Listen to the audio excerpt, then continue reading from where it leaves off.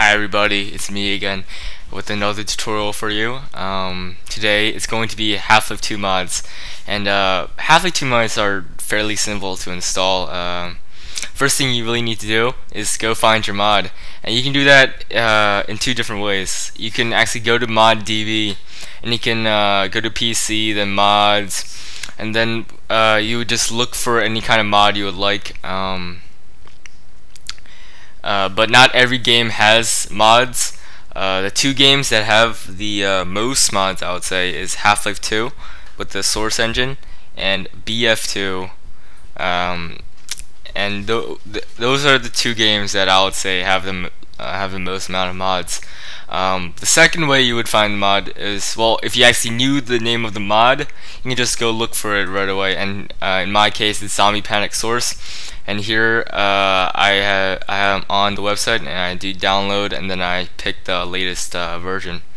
Well, I've done that already. Okay, and here it is. Here's my desktop. Here's the installer for krnpimperX Source, and then here's the rare file. And just for clarification, this rare file is of my own creation, because krnpimperX Source doesn't come as a rare file, only comes in an installer. And well, for a lot of like old mods, it's gonna be a zip file. So I mean, if you get into this situation, you'll know what to do. For the installer, just keep pressing next. It'll pretty much put in the path that you need it to be. Don't change any of that stuff, because it might not work because of that. It might. I've never tried it, but I'm pretty sure, like 100%, that it does not work if you change the path to something other than what it's supposed to be. But in the situation that the mod is in a zip file, you would have to right click on the zip file, which is ZPS right here, and then extract to ZPS. Don't do extract here, because then you would have to make your own folders and blah blah blah blah blah. And just do extract to ZPS. Okay. So after you've done all of that, well, after you've extracted it anyway, now you're gonna have to put it in the right place. You can go to My Computer, Local Disk C and C Drive, Program Files. Scroll down to Steam. Then you do Steam Apps. Steam Apps, Source Mods, and then here's where you put your folder, and it says ZPS, and here you have it all done here. Now, then you go into Steam, and then, whoa, what happened? I want to see the mod in the games list. Okay, well, you have to restart Steam for it to show up. So don't forget to do that. Okay, and then you go into the game, and then you're just like, and you click on a server that has like, and you want to play. You click on a server, and it says the server's using different models or stuff like that. That means that you don't have the same version as the server. And sometimes, even though you might, that you did the latest version, some servers choose to stay behind on an older version. God knows why. I have no idea, but that happens to me sometimes too. When I was playing Synergy, they were stuck on like 1.1, and I was on like 1.6 or something like that. And basically I couldn't get into the server, so I just downloaded 1.1, I got in, had fun. Okay, and some other things too. Some mods require Half-Life 2 Deathmatch to play. Half-Life 2 is not enough. You have to have Half-Life 2 Deathmatch for some mods, like Synergy. I know Synergy, I think, needs Half-Life 2 Deathmatch.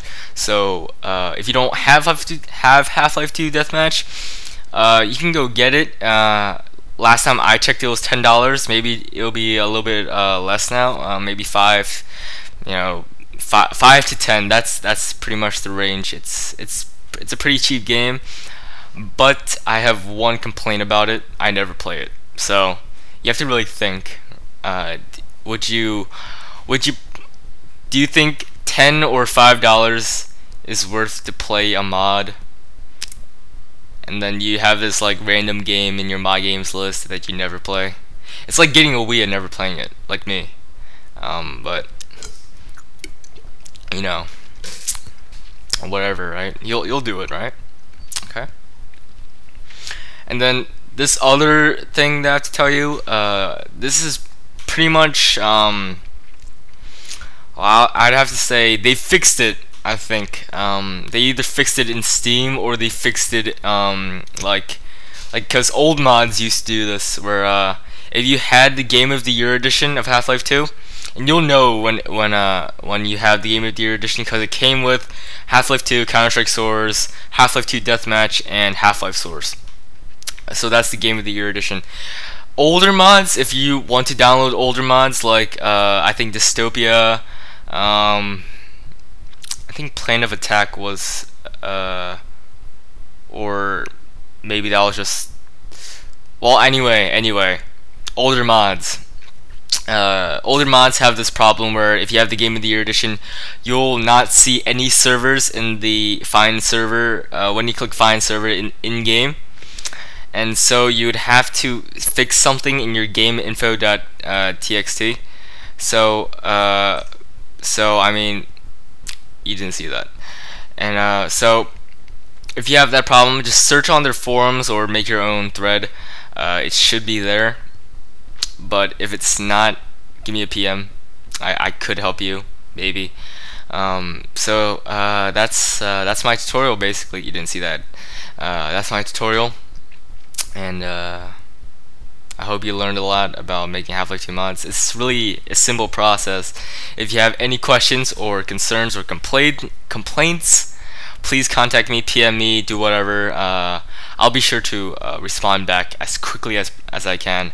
And that's pretty much, as quickly as I can is pretty much within an hour of you sending it to me. But not if it's like in the morning, because I wake up really late and then I have to go to school and whatever. But anyway, if you have any questions, please contact me. I'll respond. Thank you. Goodbye.